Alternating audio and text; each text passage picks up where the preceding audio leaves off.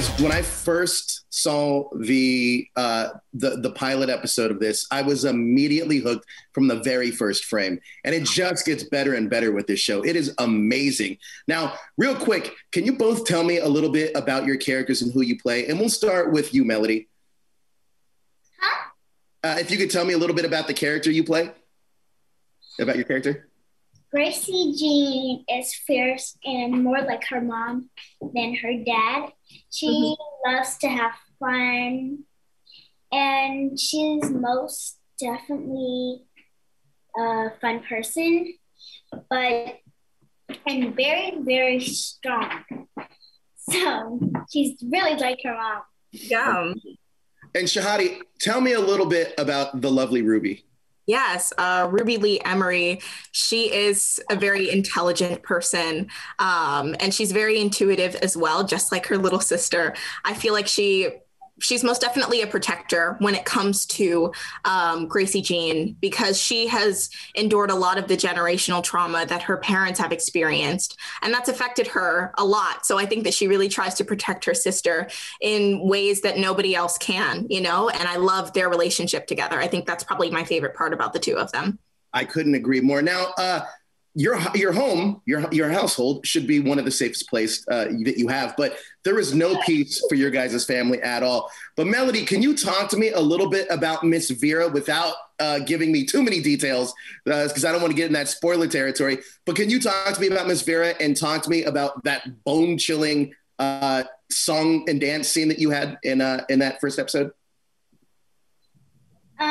First of all, racism definitely caused all of this to happen, because right when we moved to Compton and everybody started to make all this stuff happen, and then when I came, and then right when Ms. Bear came, it started to get really, really bad. Right. And Miss Vera was always a scary person. She always wanted something bad to happen.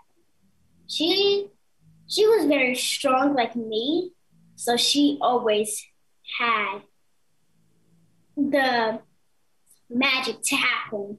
Right. Yeah, magic.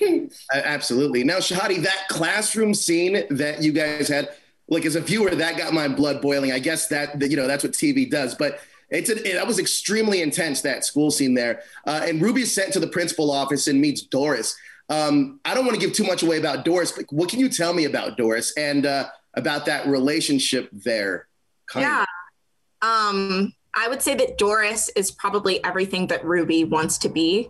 And especially with her being a teenager and her being in high school and being the only Black girl in her high school, it's really, really tough for her, and I understand the wanting to fit in, that feeling that she always had, those emotions that she had. Hers were most definitely magnified, probably like 100 times. But I completely understand where little Marvin's vision was coming from with Doris. Now, one of the other interesting things about this, it also explores the mental trauma that's taken with the father and mother in the story, Lucky and Henry. Can you talk to me about how both of your characters, because both of your characters view what your mother is going through very differently. So can you guys talk to me about how that's explored in the show? Yeah. We'll start with you, Shahadi. Okay. Well, most definitely, Ruby has always been way more like her father than her mother. And I feel like her and her father have a different relationship than her and Lucky, which I really, really like. And Ashley and I got to play with that throughout the entire show. But I feel like when it came to specifically Henry's trauma, Ruby could see him changing, see him growing distant, could see his whole personality changing.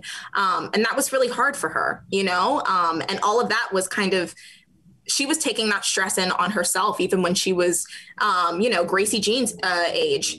So yeah. That part was most definitely difficult to really showcase.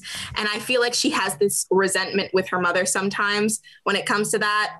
But I feel like there is there's a part in her where she really, really is trying, to help her parents as well, not just herself. Well, look, you guys did a tremendous job in this show. I can't wait to see more of it. Amazing job, guys. Thank you so much for your time. I appreciate it.